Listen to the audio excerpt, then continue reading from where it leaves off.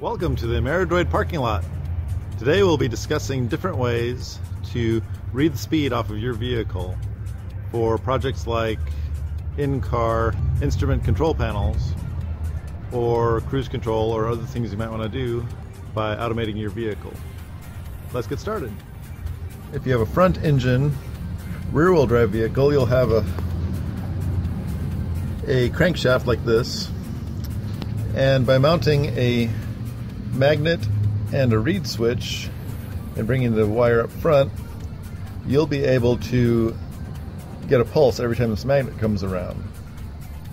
The downsides to this approach is that you need to have a really strong reed switch and a really strong magnet, and it's susceptible to the environment.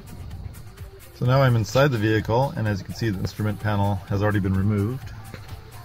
And if you do that, you might find that you have a speedometer cable coming from the axle already, in which case that makes it quite easy. This is what it would look like on this vehicle. There's a square part that spins inside there, a square rod, and then the round housing. And I 3D printed this to go inside and put a neodymium magnet on there. And if you look, this is a square key here, so you can put that on there and this will spin when the vehicle's moving, and you should be able to read that magnet off of a reed switch. Now the fourth method is to use a GPS like this ameriDroid GPS unit, and you can mount that in this one's magnetized, and I've got a metal dashboard, so that mounts nicely to there.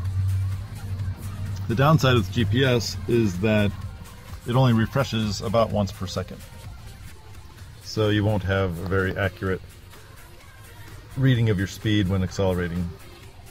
Okay, so I'm driving in a vacant parking lot, and as you can see, the speedometer cable there is spinning.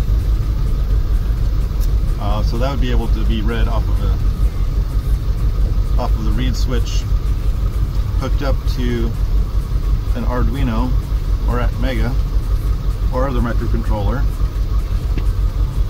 You could potentially do it with a single board computer, but the speed that will be spinning at highway speeds would be a little difficult for a single board computer to read reliably. So that's a task best reserved for a microcontroller. Here's my test speedometer running on an ameriDroid using GPS and a View touchscreen. Right now the GPS is the only one that's working, and as you can see, it's doing a reasonably good job of keeping up with the vehicle. Alright, that's it for today.